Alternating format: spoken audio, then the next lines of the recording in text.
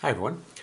We're supposed to come up with a domain and range of this relation here, and again it's a relation, not a function, because if I draw a vertical line through that, I'm going to hit the thing twice.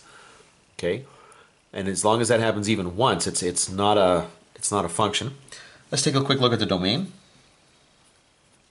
It's all values of x, such that, well, as I slide along the x-axis, the first time I encounter this function is at -3, and I do encounter it there.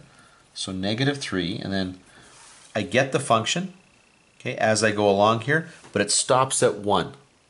There's nothing beyond that. It does exist at 1. There is a point there at 1, but it doesn't go beyond that. So the domain is going to be all values from -3 out to 1. And in interval notation, that will be -3 to 1 with hard brackets to include that it's a closed interval. We're including the endpoints.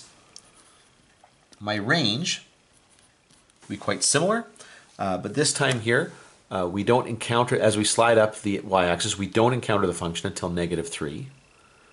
And then we are riding over the function. We've got the function until we get to 4, in which case we lose it again. So this goes from -3 out to 4, including the endpoints.